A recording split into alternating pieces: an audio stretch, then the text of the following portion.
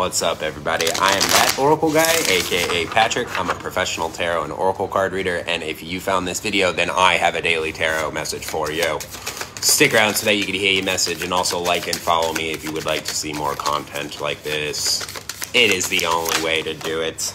Okay, I'm gonna pull a few cards for you. I've been enjoying kind of like pulling more cards for folks. So let's see, we'll get like at least 3 of them for you. You got 4 of them. All right, you got the Queen and the King of Potions. So some sort of beautiful divine union here for you. This could be a partnership. This could be a romance. The potions rule over emotions and intuition.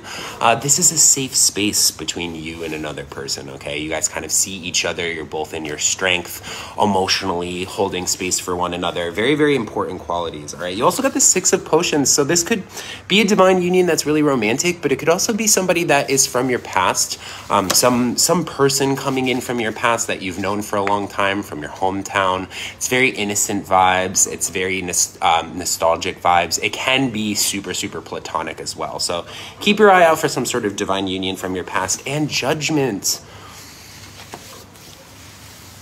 This could be very transformative.